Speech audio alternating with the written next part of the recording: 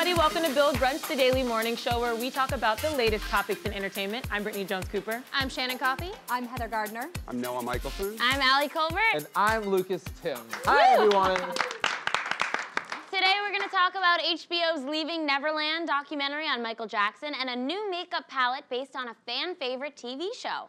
Plus, actress Quin Walters joins the table to discuss a Medea family funeral, but first, it's time for our In Case You Missed It by HuffPost segment. The 91st Academy Awards took place last night in Los Angeles, and many of this year's top film contenders were in attendance. Here to chat with us about the 2019 Oscars is the host of In Case You Missed It by HuffPost, Heather Gardner, and editorial director of HuffPost Personal, Noah Michelson. Woo! Thanks. All right, guys. The first time in 30 years that the Oscars went without a host. What did we think? I thought it was great. Yeah. I thought it was so refreshing. I honestly did not miss having a host one bit. I thought the show was still super long. Like, by 11 o'clock, I was like, you know what, thank God we didn't have a host. Especially someone who was going to be yelling the whole time. I have to say, I only care about the opening monologue, really, when it comes to a host. And Tina Fey, Amy Poehler, and Maya Rudolph basically did that. Yeah. So they basically had these, like, pseudo-hosts that just started off the show, and then everybody just took it from there. So, yeah, I didn't feel like I missed anything. And the way that we watch award shows now, I feel like, is like people watch clips the next day, or we just watch it piecemeal, and so I don't even know if we need a host anymore. We don't need someone like leading us through it. right, host or no host, it's still gonna be super boring. And too long. But out of principle, I do believe in the role of a host So do I, because we are all hosts. So I like that picture. It's an important to role. be a host, I'm not going to minimize that role, but I thought they did a good job. I'm calling for the elimination of all hosts everywhere. Let's see how Build Brunch does. We're done now. Go. Bye. Yeah. No, but you're right. The presenters did such a really great job. And I think my favorite, of course, the trio right at the top, Tina and Maya. But I loved Melissa McCarthy, too, when she came out. She stole the show. good. She did. All the rabbits. I thought So that great. was so dumb. Really? I was like, are people laughing at this? This is like so stupid. Wait, did you see the little rabbit puppet, though? That kind of got me. I saw was the favorite. I great. just kind of didn't do I it think for her me. and Brian Henry, they were such an interesting pair that I actually liked them. I don't know, her with Elizabeth I hair wig and then the Queen Anne outfit with the bunnies. I thought that was really funny. I guess just the fact that I feel like because there wasn't a host, every category was just like reaching so hard to like do a bit, and I'm just like, okay, like who did the bit where they were like talking quietly and then loudly for the sound? Oh, yeah. Diana Guerra And then every time she spoke, James McAvoy was like, ooh, and I was like, Yeah, I like the sticks. I like it. That's why we appreciate Melissa McCarthy, because she did well. Right. I thought she did a She great could job. get up there and do anything, though, and I would be yeah. happy. I also just love that J-Lo is there. Like, J-Lo is so classy and stunning. She looked like a huge disco ball. Right. But I was okay with that. She's I was everywhere, like, though. But I'm okay with that. I'm okay with it, Bring too. J-Lo out. I felt like it added a little bit of something that wouldn't have been there otherwise. I actually thought my favorite presenters were Jason Momoa and Helen Mirren because anyone else want to watch them in a movie where they get stranded on a desert island together? Like, hot couple alert right there. Let's get that movie made. Helen Mirren, Jason Momoa. yeah, Okay. they They were like, I'm just gonna end it. Yeah. Button that up. All right, now we got to talk about the controversies, of course, with the Best Picture winner, Green Book. This was shocking to me. I literally, everything was on a high for me, and then that moment happened, I'm like, what? It was shocking. I think, there's been controversies all the way just because of the way that it was filmed. A lot of people were upset with the way that they portrayed the story itself. The family of Don Shirley wasn't contacted until after they finished it. A lot of people feel like it just sort of like served up a feel-good thing for white people to sort of say, here's white saviors on a platter. Right. And Well, so, they did. People just didn't feel that way. That's what they did. well, you look at the Academy too, it is predominantly white and male Yeah. still, and so you're looking at who's voting. Well, you it's look at changing. who was on that stage too. When they went up there, it was it's lot of white that people. Green Book is Oscars bait. A movie made by white people about race relations in America. Exactly. You gotta win that Tough Oscar stuff. because that is Right. what the Oscars love. And I didn't see the movie because his family didn't co-sign it, and for me that was such a big part. If you're telling this man's story, I felt like it needed to come from his journals or his own personal experience, and it just didn't. Right. So that's why I chose not to see it. But we actually, on our weekend watch show, we had Christopher Rosen, who talks a lot about film, and he was explaining how people vote.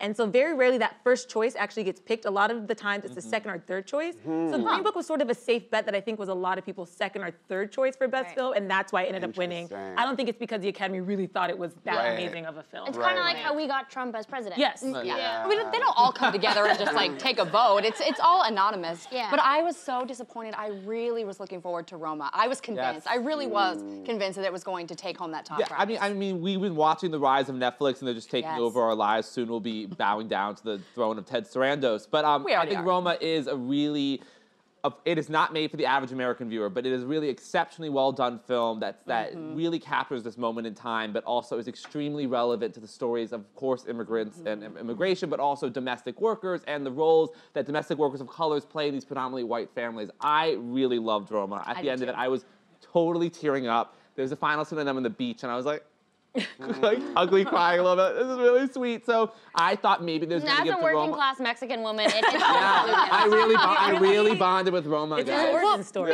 They did pick up quite a few awards. Netflix did. I mean, and especially for Best Director. That was another big surprise for me too. I was really wanting Spike Lee to win, but I also couldn't be mad that Alfonso won as well. It was a beautiful film. It was a stunning. slow film, but it was beautiful. It was a film that Brittany and I both admittedly fell asleep in. That we did not finish, but it was beautiful. You have to watch it. That first hour I watched was it's good. You can appreciate that first half, when you're starting to fall asleep. Here's the next Spike Lee did have some really cute moments at the award show. Yeah. I loved how much he was hamming it up with his rings. I loved his message when he won. I loved him jumping into Samuel Jackson. That was the moment. Oh, that's so sweet. I love when him and Bette Midler had that moment about both being from Brooklyn, too. Babs. It was Barbara. Oh, yeah, because I was going to say that because I love both of them, and they had this Brooklyn moment, and I was like, yes, Babs. It's just all my old ladies together. It is just so satisfying to see someone who we've loved for 30 years to finally get their moment, and this was his moment, and I lived for it. I just wanted him to win Best Director so badly. The movie is fantastic as well, so he was very, very well deserved at that time. My favorite speech of the night was Olivia Colman. Oh, it was the most like earnest, giggly, like flubbering, flailing. Like it was so cute and endearing, and like I want her to win an Oscar just for that speech. It was and like just ending it with like Lady Gaga. Like it was amazing. I think it's because she wasn't expecting it. Everybody thought Glenn Close. You want the underdog so often, and she did it justice. You know what I mean? You want one of those speeches to sort of bring it home where you're like, I love you. I love what you just did. But I feel like she did it in a way that only a British woman can. Like the only other woman who's given a speech like this is Adele. I was just going to say the same and you're thing. like so happy for them, even though that's not who you thought was going to win. I'm like, this is who I wanted to win. I didn't even know it because she was so. It meant so much to her. When she even thanked her parents, she was like, my parents. Oh, well, you know what I'm going to say. Yeah. She didn't even get through it. A little self-deprecating. Yeah. Like the perfect amount. Perfect. Yeah. She was like, Glenn Close, I didn't want it to be this way. That's what I mean. And Glenn was So cute. Exactly. No, I mean, I really thought Glenn was going to win, though I did love The Favorite and I loved Olivia Colman. I was kind of sad for Glenn because she's been nominated so many times. She'll win one. I also thought I really loved Glenn Close's cape. There were a lot of great capes. boy. Secret winner of the Oscars, capes. They made a comeback. Jalen a lot of people had a super, not quite a cape. Well, then, and then Olivia Colman had a cape too, kind of. Like, Yeah. I'm telling you, capes are coming back, guys. Get them now. Glenn Close's look made her loss all the more Right. sad because she dressed up like As an an Oscar. Oscar. Her Yeah. style's like, you're gonna wear all gold and win your first Oscar at 71 and have this amazing moment, and she just sat there like, Right. It's so Of tough. course It's it's tough to watch because I wanted her to win, and then you see Olivia, and you're like, but I also want you to win. right. Yeah. Olivia's great. Glenn Close won. I mean, like in all of our hearts. In life. We all That won. dress, that dress, guys, weighed 42 pounds. Did it That's really? insane. She's Like, doing I mean, cardio. honestly, a round of applause for Glenn Close. Yeah. I mean, really. Superhero. Lady Gaga, another big winner, another big moment. I mean, the moment, I think, of the Oscars. Yeah. Oh, it seems like we have some feelings about this, Brittany. No, I support it. It was just like very dramatic. It was. So Their dramatic. voices were beautiful. They created this moment where they walked up on stage. I've never seen something like that at the liked it. Oscars.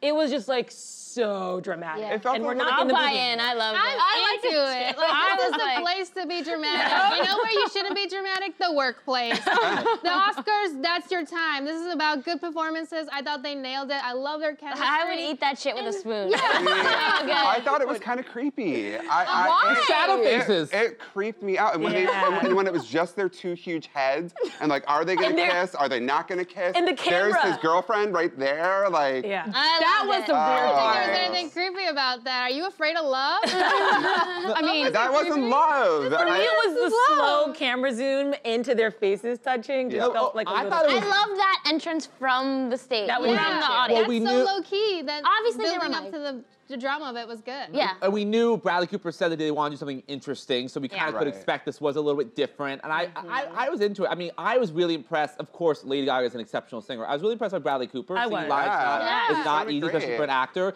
But I enjoyed it. I was more like the rows of shadow faces watching that. I was like, whoa, like Glenn Close is there just like a shadow looking at Lady Gaga. And I was like, it's kind of a little bit intimidating, but maybe they were trying to recreate the movie when it's from That's the... what I was gonna say, So- I was just, as you were talking, it was like that was the end of the movie when Right. she's singing and they're looking. So Right. okay. Yeah, no, And it was really well done. We've seen them perform this song. We've seen Lady Gaga at the Grammys do it. I mean, they had to do something different, and I thought the fact that it was understated was just perfect. I mean, she didn't even change into like another elaborate outfit. She kept that giant 128 karat diamond there. casual. It was very casual. Yes, I loved it, but I mean, the tabloids also went crazy. Do we really think fueled- there's something going on? No. I hope not. Rumors. I don't They think fueled so. it. I don't think there is anything going on, but they fueled it intentionally. Yeah, because we're talking about it now. I see what they did there. Well, it's smart. It's brilliant. It's the Matrix, people. Right. Stop being puppets. Wake up.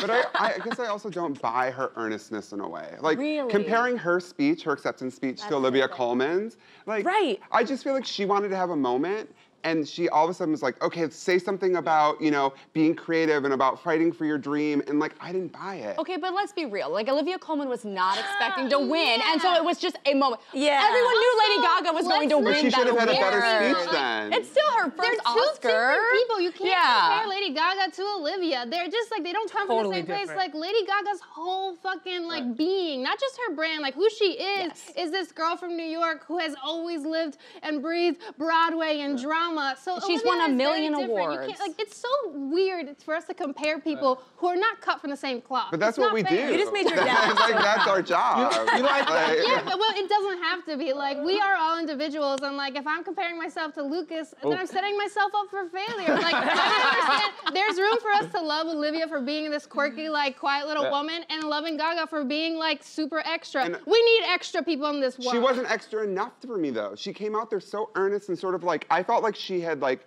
dimmed her light a little bit, and she was like, look, I'm one of you, Hollywood. I don't want that. I want her to be the badass. I want her to be the rebel, and I feel like she's lost that. Well, like, and I miss disagree. it. I miss disagree. I it. was super inspired by her speech. It like really, I thought she was really happy about it, and like I left feeling like energized. I actually thought of all her acceptance speeches, this was the best one because that was the one that, for me, I believe she'd be most thankful to.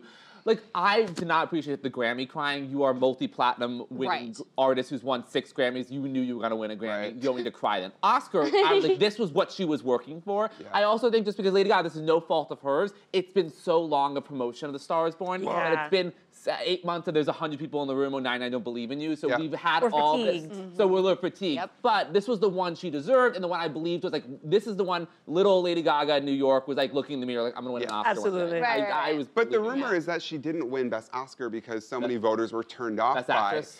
Best Actress because they were turned off by the way that she's been sort of promoting herself, and they don't really feel like that's her. She also didn't measure up to Glenn. No, Yeah, She like, didn't. exactly. She didn't. But But a lot of I people. do think we're fatigued with the whole Star is Born phenomenon. 100%. Which is not her fault. That's a Yeah, studio. it's not That's a her fault. studio Yeah, shutting pumping out. it Again, pumping the it out. Matrix. Stop Yeah. being puppets. So what do we guys think for next year? I mean, no host, is this the way to go? What do we think about the controversies? What can the Oscars learn from this? Oh, can I also have one more shout out we didn't talk about? Yes, of Regina course. King winning. Oh, yes, Incredible. yes. That was so well deserved, and someone like we've watched her from Miss Congeniality 2, and Legally Blonde 2, to now winning like. But like 227 and Yeah, Friday, of like course. she's been an icon. She's an amazing for actress. Decades. And she was on the American Crime on ABC, which is exceptional. So she won Emmys for. So to see her now winning the Academy Award was a great moment for people who've seen her career and for women of color. Yeah. And like there's her like there was a lot of people of color won last night. So that was a Actually, great the most. highlight. The most ever Yeah. for the Academy, which is huge, and also progress. the most women won. Right. Yeah. For, I mean, and this is going from behind the scenes too, because we obviously have the actress and actors categories, but behind the scenes, women won the most this year Right. than they ever have. So it was a great So we should keep moving in that direction going forward, I would say. Like, it seems like they're answering a few of these calls. Obviously, we're still talking about all these firsts, so we're not where we want to be, but I think we're on the right path, and if we see that next year, that would be refreshing. And it looks like since ratings were up, Oscars, you don't need to change the format necessarily, like adding a popular film category, taking it away. Right. You just need to have better representation of people and of films, and then more people will want to watch. I think that's what we've learned also, is that it just don't have just white people winning awards in foreign movies. Tell different stories. Tell different stories. There was such a diverse class in that Best Picture. I mean, we had all different walks of life, and the more diverse the stories are, the better we are watching as viewers too. And I think they learned from their past criticisms on that, went forward. I think they can continue to do that. I think they've also found with the ratings, when you have different narratives being told in those big picture categories, that more viewers are going to tune in because they've actually seen those films and connected to them, and they want them to win, versus all these high art films that people just maybe didn't connect to in the past. The Artist a couple of years ago. Yeah. The Oscars rose, their viewership rose 14% for the first time in 5 years. So. And like Black Panther won, 3 awards, including Best Costume Design. Ruth first Carter and Hannah Beachler. First Black woman ever to win Best Costume. I mean, that's like. And Spider-Man Into the Spider-Verse won. First Spider to ever win. Also, 3 of the 4 Best Acting category wins were for queer characters. Played by non-queer people. That's a whole thing. We're getting there. Baby's got Come back for the next segment. That's a good point. Talk about that. That's a really good point. Yeah, guys, this was so much fun. Yeah. I mean, thanks for. Let's talk about the Oscars. Thank you for having us. Well, the Michael Jackson estate is suing HBO over the controversial documentary Leaving Neverland, which follows 2 accusations of sexual abuse against the singer. Let's take a look at the 2-part documentary, which airs on March 3rd and 4th. Everybody wanted to meet Michael or be with Michael. And then he likes you. I was 7 years old. Michael asked, do you and the family want to come to Neverland? We drive in and forget about all your problems. You were in Neverland. It was a fantasy. The days were filled with magical childhood adventure experiences.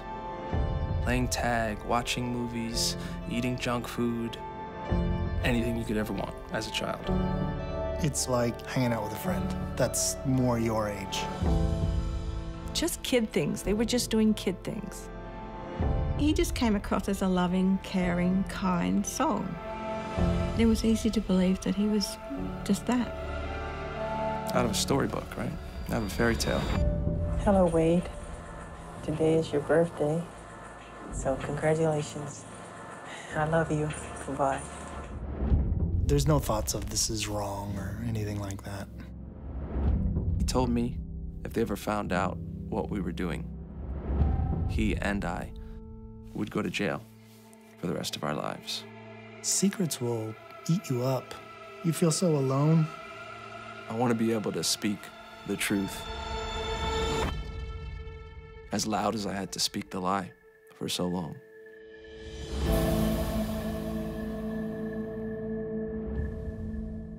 Oh no! Are we gonna have to? Are we gonna cancel Michael Jackson like we did everyone else? Like, or do we? What do we do? This is a hard one. This is difficult. This is difficult.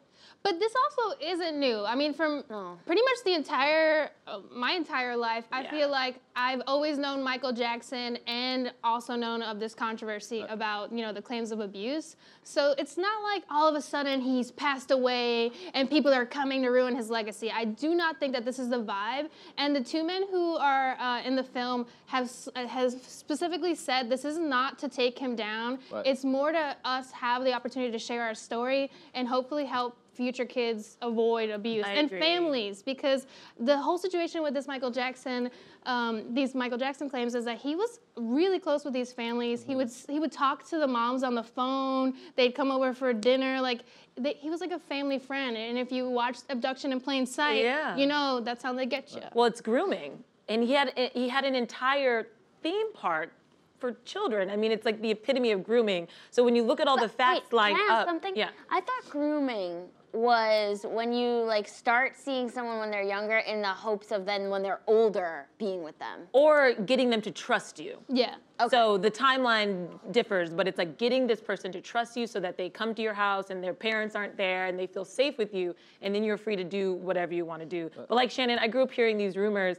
but when he was alive, he was really able to pay off these families and sort of squash things, I think intimidate people. And now that he is gone, I think people are now feeling more empowered to speak out, which is why we're hearing this now. And we should, there's so many different facets of the story that I would like to talk about, but I also feel like I need to represent the estate's defense of what they've now gone against this film, which, and this is not just them, the Hollywood Reporter is also giving this review of this film. This film is very one-sided on purpose. The director just interviews these two men and their families, does not go into any people that knew Michael Jackson, knew anyone else outside this. These two men also actually denied allegations up until very recently, until the estate accuses one of them. He was denied a job on the Cirque du Soleil Michael Jackson tour. So the state is saying these are people searching for attention, that they've denied these accusations, they were part of the denying of accusations, and now recently come out to tell the story. Now, Michael Jackson, as anyone who's seen me at a wedding or bar mitzvah knows, he is my go-to dance move. So this will be difficult to watch, and I will watch it. I think he is someone who we all know when we were growing up, you know, in the 90s when he did pay people off, in the early 2000s when he went through court and then was eventually acquitted. He had a very difficult life and a very difficult lack of a childhood, abuse from his father, and abuse from a society that called him ugly, who demeaned him. He was both the most famous person in the world and the most tortured person in the world. I think that this is an interesting conversation that a person who is dead, will he suffer the consequences? Will it even matter because he's not around anymore? Is it fair because he's not around anymore, he can't defend himself? So it's going to be interesting to watch and see how this plays out when it premieres on HBO. It's a tough one. You know, I personally don't think people will stop listening to his music because people didn't stop listening to his music when he was alive, and all these accusations kept coming up, and we all know where there's smoke, there's fire, right? So I don't think people will actually stop listening to his music. I'm with Shannon. I think it's an opportunity for people who felt victimized or targeted to know that they have a voice and know that they can stand up and they don't have to stay quiet regardless of who their abuser is. I think that will be more the takeaway because his music is, I'm sorry, I don't think people will stop listening. He is the most... Yeah, I don't think so either. And I don't know that I'm necessarily interested in hearing him like defend himself because it wasn't like he didn't have opportunities to talk about this or respond when he was alive. He did, And I feel like if we've learned, and actually it's so tricky, but I feel like it's best to go forward with believing people, and this is a chance to just hear stories that have been quieted for so long. So I feel like the focus is on hearing those stories, not so much on like what would Michael have said. Right. I agree. I feel like people jump to be very concerned and worried about people who are accused of abuse, and I think that that's kind of weird, honestly, that we immediately are like, what's gonna happen to this person's career? I'm like, someone came out, and in this case, many people came out saying that they have suffered abuse, and instead of worrying about how they're dealing with it, how their entire lifetime has been affected about it, how they're never gonna get over this, even if they can like conquer it, you're still worried about someone's career, like selling albums. Michael Jackson is fine, okay? He is fine. We do not need to worry about him. I don't think that it's gonna become irresponsible where people are slandering him in the streets. We are both fans of him and unfortunately very disappointed with what we think has happened. One of the men in the doc is Wade Robson, who, back to your point, he met him as a kid and he was like a Michael Jackson impersonator. So a lot of Wade's career was dependent upon Michael. So for him to speak out against Michael would have been to his detriment. So I think that also explains why some people decide to stay silent, because he was feeding his family. I mean, Wade Robson became one of the top choreographers and was booking gigs. If he were to speak out, what would that mean for his livelihood? I think, and also the way this documentary, it really isn't really totally about Michael, it's really about these people and their families, so I think that is what to take away from it. And also, just kind of, you know, we're in this time just because of, sadly, the Jussie Smollett scandal, what happened, and Brittany retweeted this video. There's this MSNBC analyst named Zerlina Maxwell, who talks about how the important thing is to have empathy. We should always have empathy to victims. And you are not the trial, you are not the judge, you are not the jury, but to have empathy towards people who come come forward and express what has happened to them, whether they suffer hate crimes or assault or anything of that sort. So I think that's important, that we should always have empathy towards people. No one's gonna be put in jail because of this documentary. Michael Jackson's probably not gonna, the state's probably not gonna get that much of a hit. Probably, most likely. No, but these two people will come forward and we will have empathy towards them and have a better understanding of people who do go through sexual assault. And we can learn how to prevent it. I mean, he's not the only megastar, powerful man who has abused children. Look at R. Kelly. Like, this is obviously something that happens, so I think having the conversation is important. Yes. Right, and there's still, like, in the news of people, of the, someone, the Patriots, whatever, and the coach, the owner who was involved in, young girls. And this is a big problem, and I think, it's also look at, I think of the look at the president. Well, I don't want to say anything, but allegedly, but yeah. The Whitney documentary also showed a very tortured icon. I mean, these class of people, Whitney, Michael, Prince, and they all suffered. Madonna's in there too, but she's still around, has her different problems, but clearly not to the extent they had. And why is that? I don't know. Michael didn't have a childhood. Whitney was abused, and maybe Madonna did different background, became famous later, older. I think it's interesting. I think all of them had their own turmoil. It's interesting in how they decided to deal with it. Right? Some hurt other people, some hurt themselves. Whitney just hurt herself. Really. Yeah, Whitney absolutely. But it makes you look at fame and the trauma associated with it in a whole different view. But it also makes you realize how many people have suffered from child abuse and how rampant it is, and how, I alone know more people that have been abused than not. And that's very scary. And those are just the people who have been brave enough to come out. So obviously, like, our society has a huge issue. So I will never quiet anyone who wants to speak out. I will never shun them or accuse them for needing attention, because this is not the type of attention that any human being would ever want. Right. Ever. Yeah. Yeah. Yeah. Empathy is very important. Very important. You guys, on another note, we all know winter's coming this April with the season 8 premiere of Game of Thrones, but news of an Urban Decay Game of Thrones makeup line just dropped as well. So fans can now recreate their favorite looks from Westeros. Saying I can look like Daenerys. Yeah. Well, is that who you'd want to go to Daenerys look? Oh, Daenerys' look for me is like so sexy and strong. Khal Drogo, of course. Smoky eye. Smoky eye. He's actually the character, I think, who wears the most makeup throughout the entire series. What's really funny is the series, they don't really have a lot of makeup because it's like back in the day. But I really want to get the Arya Stark palette. I heard it comes with a knife and a list of people to kill. Yeah. But You're just walking through the streets muttering just to different people. Yeah. Allie, Lucas, Brittany. No, I think, I'm trying to think of the, actually, because if you remember season 7, Euron Greyjoy, who's Theon's uncle, he comes back with eyeliner and you're like, damn, boy, got some eyeliner and all black look meeting Cersei. You're like, okay, that looks good. Also, shout out to the Warlocks of Qarth. Remember those bald guys with the purple lips and everything? I had nightmares about them when I first watched that episode. Those boys wearing those robes, they can get it. Maybe they'll do a great. What about the people with the starry skin? A grayscale? Yeah, the grayscale. Maybe that could be its own palette. palette. I would love that. Yeah. A nice textured look on your eyelids, and people are like, is the winter on your face flaking off? And you're like, yeah, I don't know. I tried the Game of Thrones look. That's Khaleesi's, what's Khaleesi's, like, main guy who loves her? So Jorah Mormont. Yeah. Also, hey, I wouldn't mind if Shannon walked in as the Night King. I mean, that. Oh my God, I would love it. I see blues. Shannon in whiteface.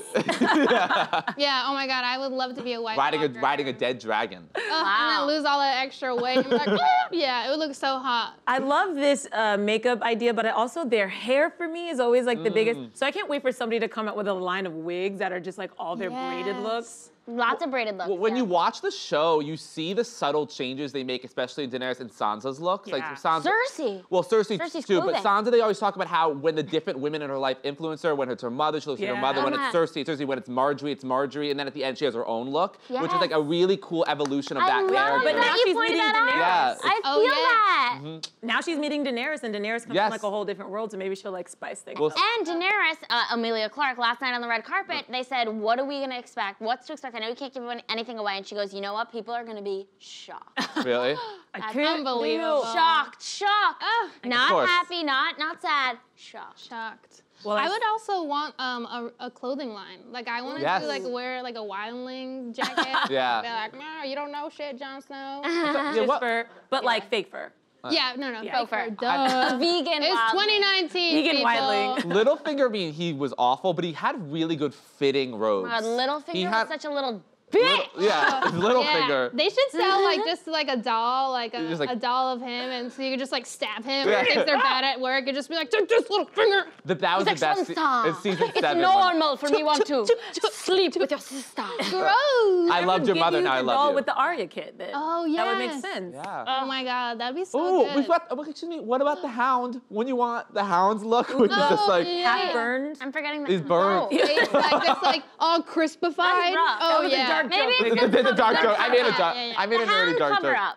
The Honestly, Hound cover up. I had acne so bad in 2016 that I looked just like the Hound. I was like, somebody cast me. That was my Jim Carrey impression. Goodbye. Okay. Good job. Good job. Oh, man. Well, moving on, now it's time for today's guest. Quin Walters is a Chicago-born actress who's been performing since she was 8 years old. Today, she's here to talk about Madea Family Funeral, the highly anticipated finale to the Tyler Perry-led franchise. Take a look.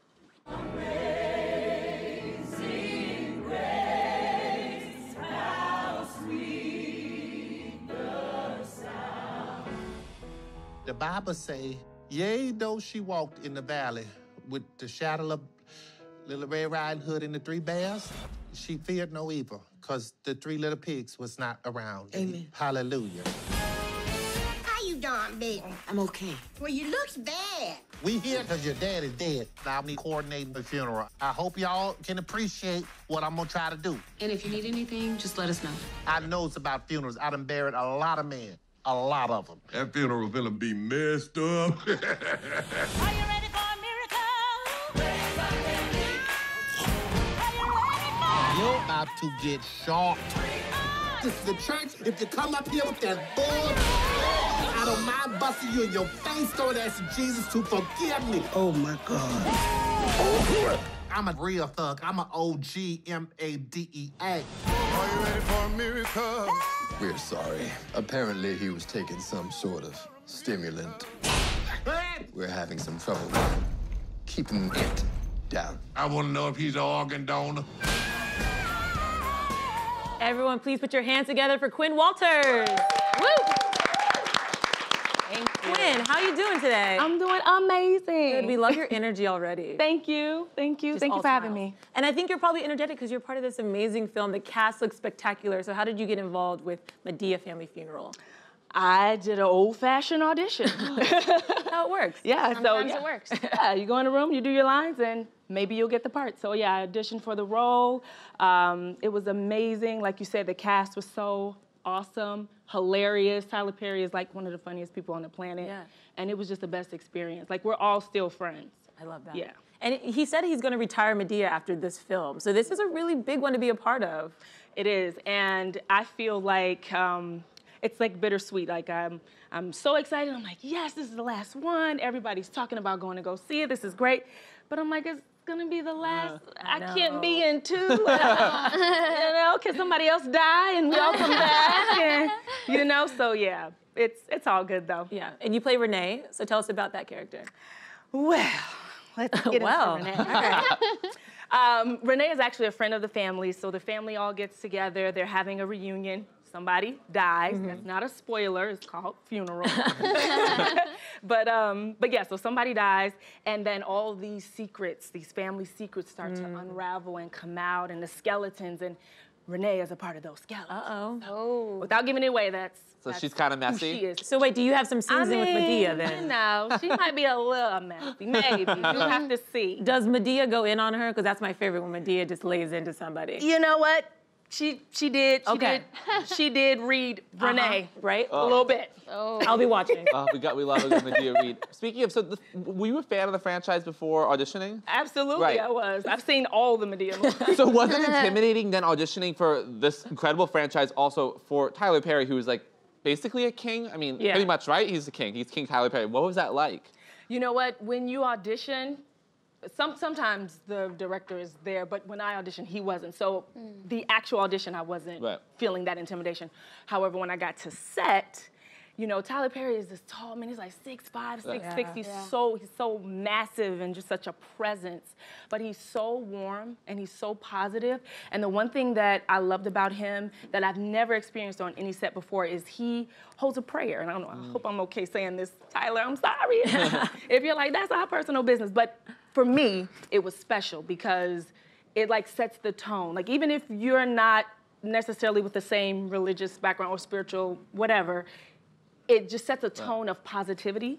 Everyone's on the same page. Everyone's like, we're all in this together. We're gonna go shoot a great thing, and everyone's respectful. It just sets the stage for just a positive day. Right. I love that. Nice. And was there any difference in interacting him when he's in his Medea makeup versus when he's just like Tyler Perry? Oh, yeah. You hear the voice? Yeah. You know, so it was cool because he would be in character, and we're doing our scene, and then he was, or no, he didn't say cut if we were in a scene.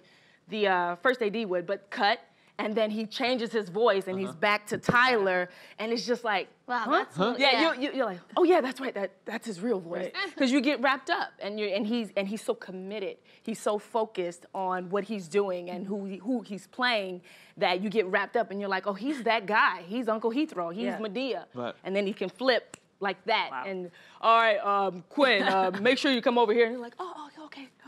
Got it. That's so fun. That really is. And you grew up in Chicago? Born and raised. So tell us what it was like how did you get into acting growing up there? I started acting when I was 8. So plays and church plays, school plays and all that. And then I actually graduated with a BFA, Bachelor of Fine Arts from the University of Illinois. And then I worked for a year, and then I moved to LA.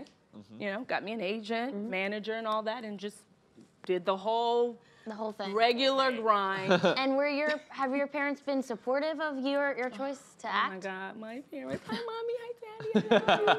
I love you. The most supportive parents ever. So I'll tell this quick story. I don't know how much time we got. We got time. Take your time. I got.